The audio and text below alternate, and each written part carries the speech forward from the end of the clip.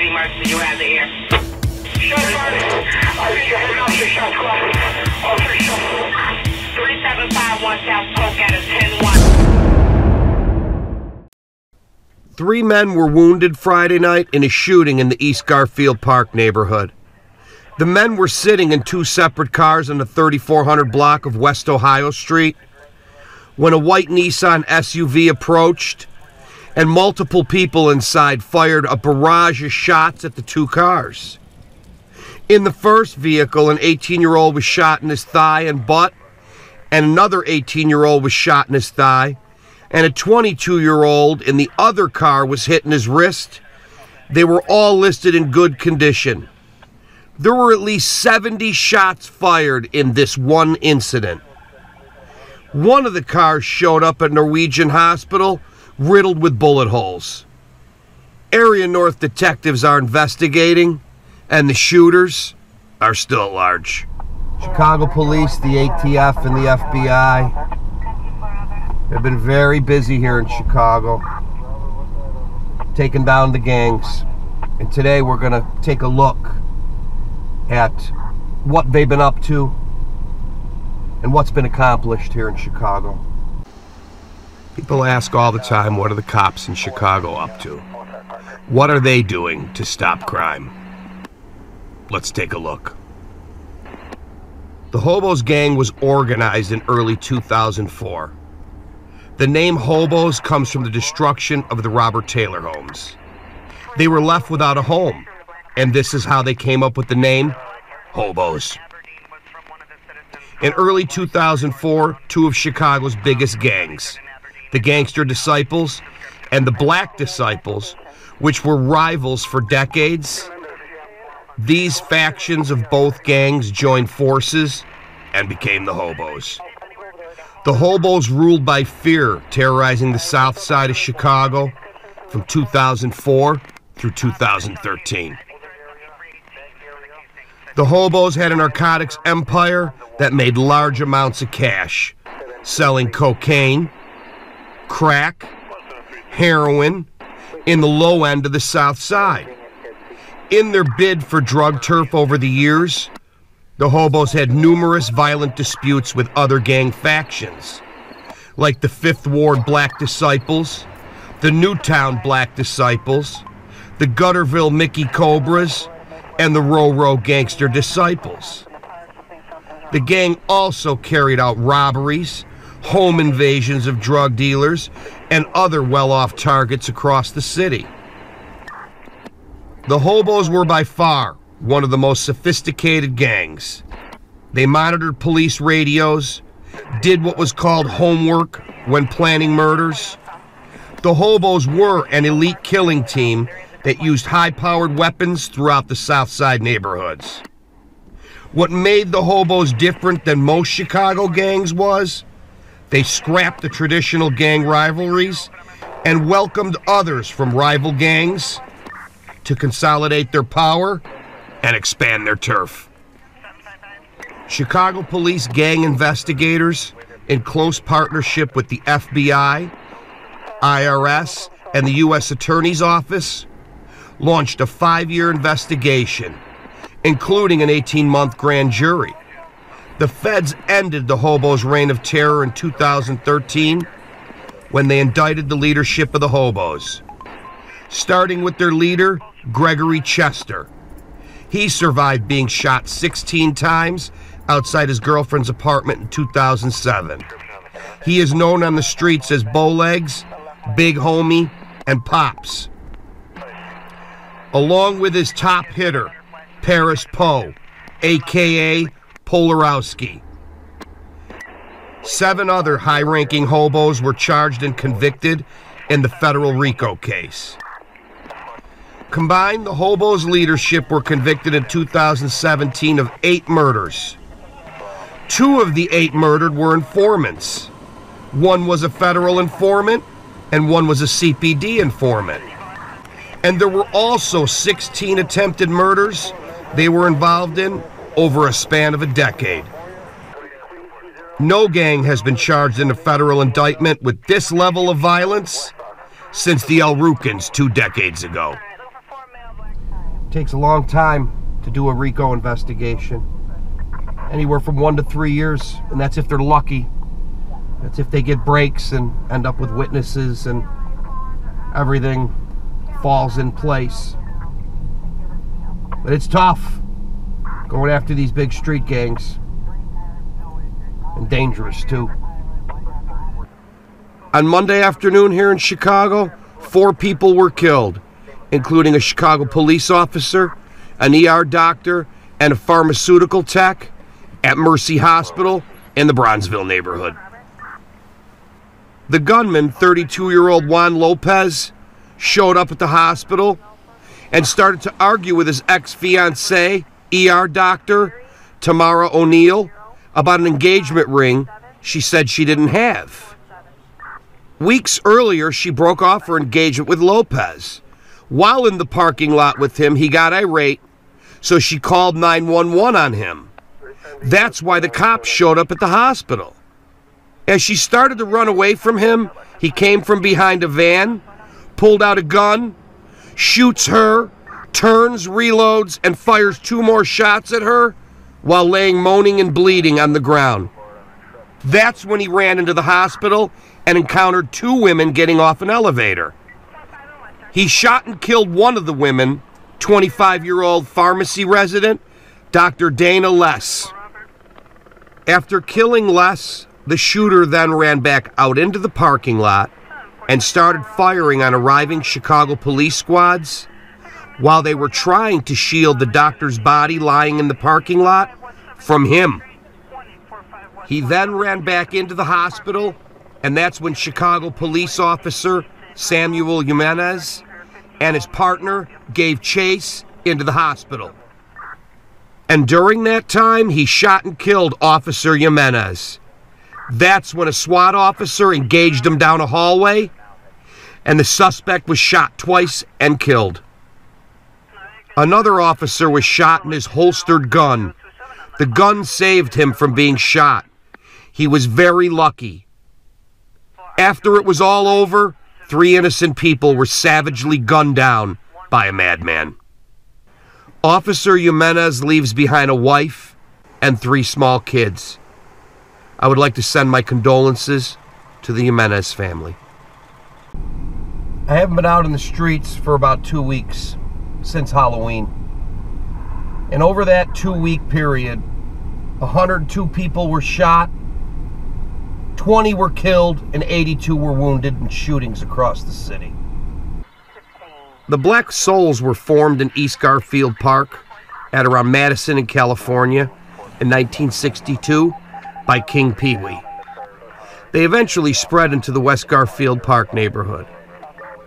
Over the decades, the Souls have had many long-lasting alliances with gangs like the Gangster Disciples, the Four Corner Hustlers, the Traveling Vice Lords, but they've been in a constant state of war with other gangs like the New Breeds and the Vice Lords.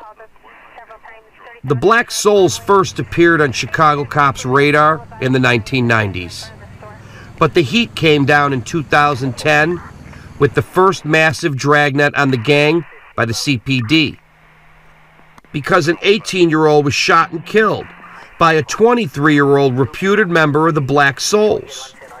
And because of this, more than 60 people associated with the gang were arrested, and most were given lengthy prison sentences related to guns and drugs.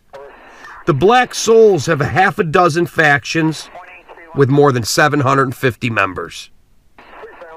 In 2013, the hammer came down when the Chicago police and the FBI indicted 23 Black Soul members in Operation 40 Caliber. The indictment was in connection to 8 murders. They were also charged with racketeering conspiracy, drug and weapons charges. They controlled their $11 million a year drug operation in West Garfield Park on the west side through a pattern of intimidation, through kidnappings, shootings, and murders dating back to the mid-1990s. The Black Souls were the first gang convicted under Cook County's use of the state RICO law, that was passed in 2012. The cops claim this is a powerful tool to effectively combat the gangs. The statute is modeled after the federal racketeering law and allows state prosecutors to hold the bosses accountable for the actions of their entire gang. 17 members of the Black Souls pled guilty, but their leader and his lieutenants took their chances and were all convicted in December of 2017. The Souls leader, Cornell Dawson, was found guilty of 4 murders, racketeering, and drug conspiracy. Devon Spears executed a police informant in 2012.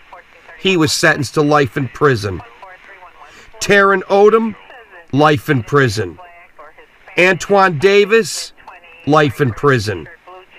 Clifton Lamont, life in prison. Ulysses Polk, life in prison. More than 100 witnesses testified during the 2-month trial, including cops, gang members, and what really did them in was a lifelong drug dealer. He screwed them all by secretly recording hundreds of hours of conversations with the hierarchy of the Black Souls. About 2 miles south and 3 hours after the Mercy Hospital mass shooting, a fugitive was wounded in a police-involved shooting after the stabbing of a sheriff's deputy in the Bronzeville neighborhood Monday evening. About 6:35 p.m., sheriff's deputies responded to the intersection of 41st and Michigan to arrest 22-year-old Javon Brewer because he didn't check in with the Cook County Sheriff Office's electronic monitoring program since November 7th. As the sheriffs tried to arrest Brewer on an escape charge, he then stabbed one of the deputies in the head. The deputy is expected to survive after being rushed to the University of Chicago Medical Center. Another deputy then shot and tasered Brewer. He was taken into custody and then taken to Stroger Hospital with a gunshot wound to his left arm. His injury is not life-threatening. Last I heard, the sheriff stabbed was stabilized. This Monday in Chicago just goes to show how dangerous it is for law enforcement on the bloody streets of Chicago.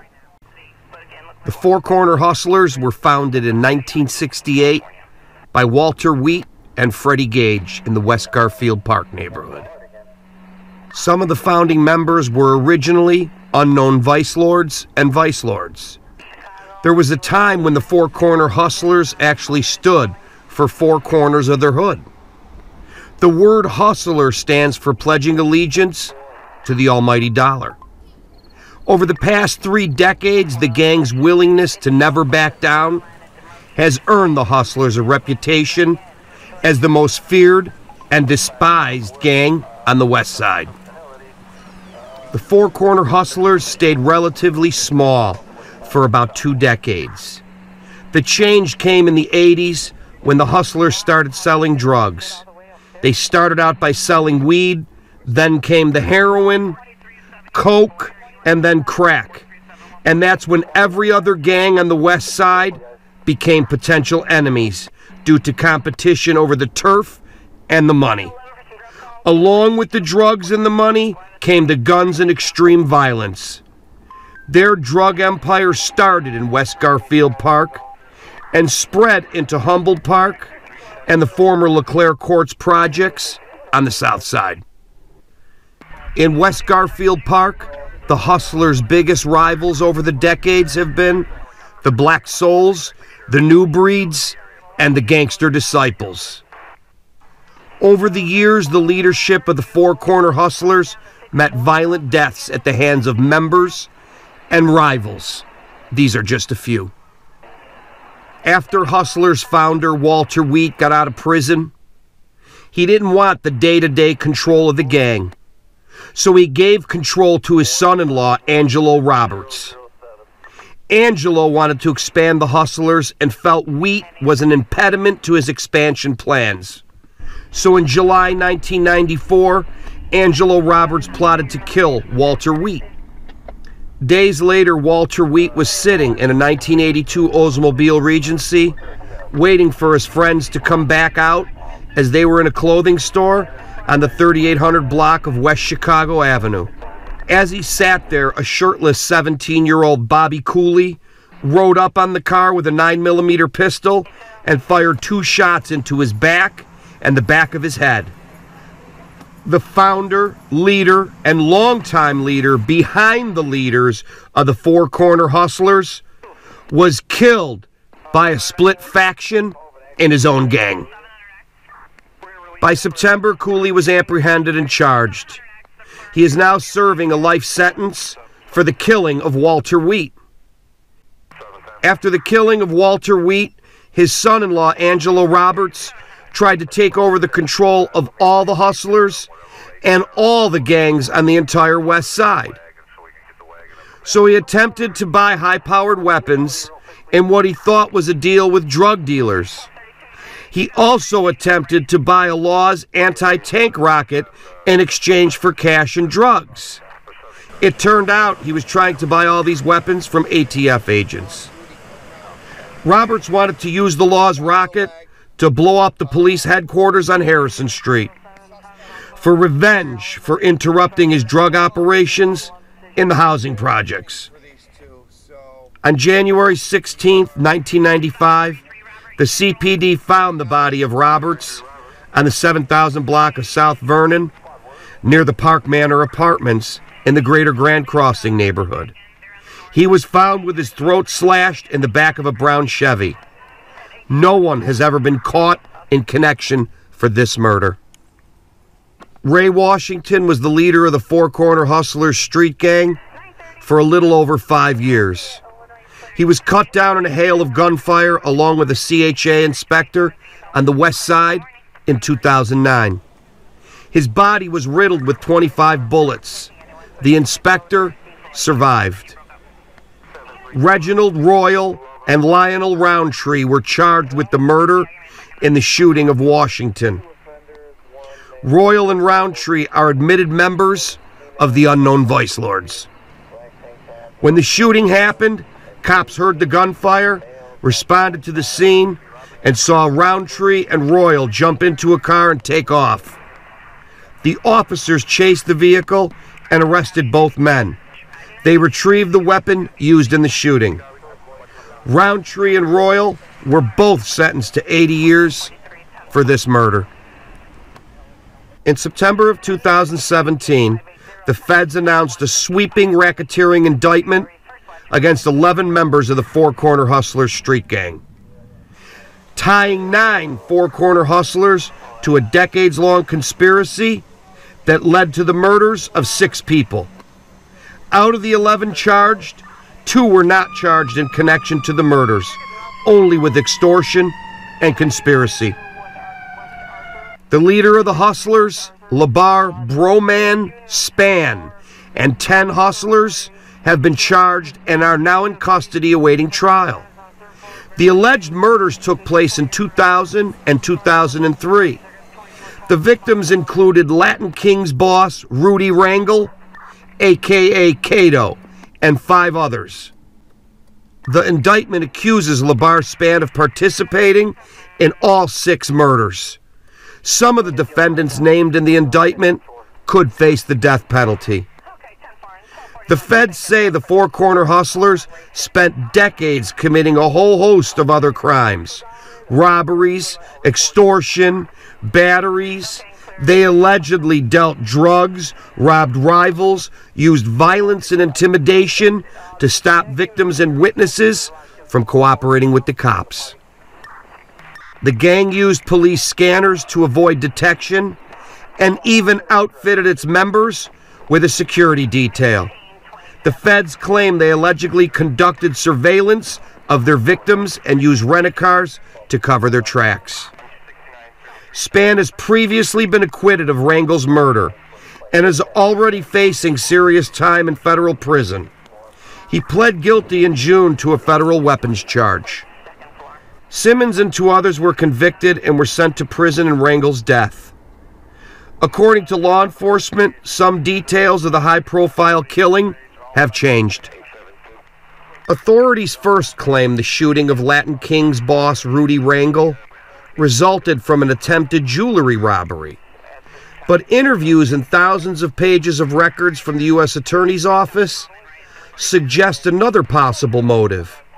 It is alleged that the murder was contracted after Rangel stole 150 kilos of cocaine. Rangel grew up in the LeClaire Courts projects on the south side. As a kid, he was friends with Pedro Flores and Margarito Flores, the twin brothers from Little Village, who grew up to be the biggest drug traffickers in the city before they got caught and agreed to help the Justice Department build the case that led to the arrest of Mexican drug kingpin El Chapo. Two Chicago police officers, Sergeant Xavier Elizondo and Officer David Salgado, have been accused and charged with stealing cash and drugs during searches after submitting false affidavits to judges to obtain warrants. Since their arrests on federal corruption charges, there's been a bunch of misconduct lawsuits involving these cops. Elizondo, who previously was assigned to a joint FBI Chicago Police Task Force, is charged with embezzlement and conspiracy to commit theft. Salgado is charged with lying to the FBI. Both officers were stripped of their police powers in January as federal authorities were investigating department members for allegedly ripping off drug dealers. Because of these two cops, this could end up being an ace in the hole for Spann and the hustlers on trial. Prosecutors acknowledged they were reviewing hundreds of hours of wiretap recordings made during the investigation. 4 of the 5 affidavits were submitted to get the taps in place, and they were given by none other than Sergeant Xavier Elizondo. The hustlers' trial is slated to start in September of 2019. Over the past 2 decades, the Four Corner Hustlers' ranks have grown to over 18,000 members, and they have expanded into the suburbs and 2 other states. Even today, many Four Corner Hustlers still pay homage to Angelo Roberts and King Walter Wheat. I have just been informed that the officer that was shot in the Mercy Hospital mass shooting has died at the University of Chicago. I'm sitting outside the University of Chicago awaiting the procession. CFD has set up the arch. The subject fired multiple shots at the officers before they could exit their squad car. The officers broadcast the police officer needs assistance. All units, we're getting a 10-1 outside of Mercy Hospital. Squad, everything, work harder. We have to get inside this hospital, squad. Any available units to Mercy Hospital? All available units to Mercy Hospital. We have a shooter inside the hospital. Squad, everything, work harder. We have to get inside this hospital, squad. Any available units to Mercy Hospital? All available units to Mercy Hospital. We have a shooter inside the hospital. More shots fired, squad. More shots fired. More shots fired. We have more shots fired outside the hospital. Be aware he has a right. Squad. We have shots fired at officers on the Michigan side. I have another woman shot inside the lobby. I'm making entry. All right, we have another person shot inside the lobby. When I just came in, we have a woman shot. Right, we need officers in the lobby. We have a female shot in the lobby. But I got an officer shot. Inside the lobby. All right, we have an officer shot inside the lobby. I have one thing to say about this. We have a man, a police officer, that gave his life to save other people in that hospital, and I'm sure he did. And we have a man who took 3 lives in that hospital. So far, it's 3. Who has no regard for the public, period. I think we need to readjust our priorities. But the question I have is, how do we defeat someone like that? That's the big question. The Gangster Disciples street gang was formed on the south side of Chicago in the 1960s by David Barksdale and Larry Hoover. By the late 1990s, the GDs were one of the top 10 largest gangs in Chicago. By the 2000s, gangs like the Gangster Disciples were spread out throughout the Chicagoland area when the housing projects came down and the violence was no longer confined. Gangs were now homeless and in some cases leaderless. This dramatic change left the GDs fractured and splintered into some 200 different sets, operating on their own across the city. The Goonie Boss Gang is one of those factions. 11 homicides is unacceptable, no matter whether someone was a gang member or not. And so the people who are responsible for that, we'll bring them to justice. People of Chicago who worry about gun violence, they should know that it is a top priority of this administration, and it is why we eagerly work in partnership with our federal partners and our CPD partners. The fact that the city of Chicago has 115,000 self-admitted street gang members absolutely represents a crisis. These men and their associates terrorized countless numbers of families and significantly contributed to the cycle of gun violence here in Chicago. Goonie members and their associates murdered and assaulted rivals, stole guns to arm themselves, violently prevented witnesses from cooperating with law enforcement. The feds announced a federal RICO indictment named Operation Lucky 7. It implicates multiple members of a violent gang faction tied to nearly a dozen murders in Inglewood.